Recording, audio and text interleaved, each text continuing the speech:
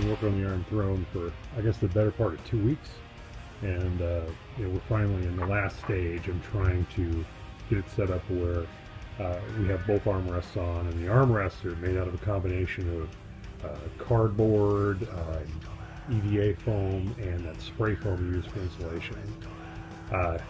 It's looking actually kind of neat. Okay, so this is the fan made up of a bunch of swords I got from Spirit Halloween.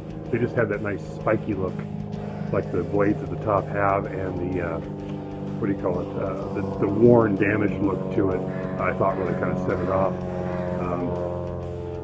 But of course, no Iron Throne is complete without a Starbucks cup holder. This is the way the armrest is starting to look. I know it doesn't have a lot of blades in it. Unfortunately, we're running out, and I need to still do the other armrest. So if I can get more in there, I'll go ahead and throw it in. But for now, I just want to make sure we finish it off with enough to really complete the look. The seat is something that a friend of mine, my wife, made the actual strips. So a friend of mine sat and screwed them and glued them, put them in very carefully so that they were layered, so you couldn't see the seat underneath. This is just a panel that's on the front. We need to reattach that. It tore off when I tried to get it out of the house, but I mean, this is it. This is what it's looking like.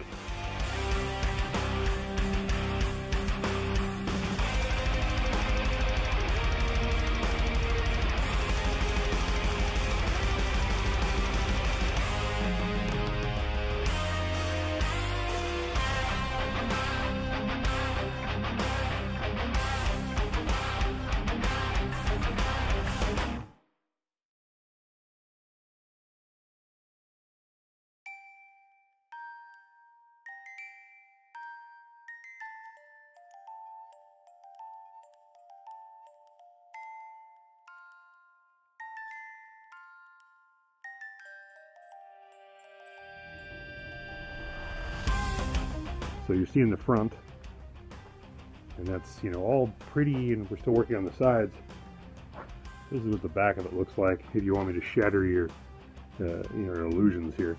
The reason there's this big piece of blue foam, there's like 200 drywall screws sticking in from the other side, so you'll rip your hand up if you try to touch that. You can see some of them down here. So the way I had the drywall screws work better for trying to mount this, and then this is just an old $4 chair or $5 chair we got from Goodwill.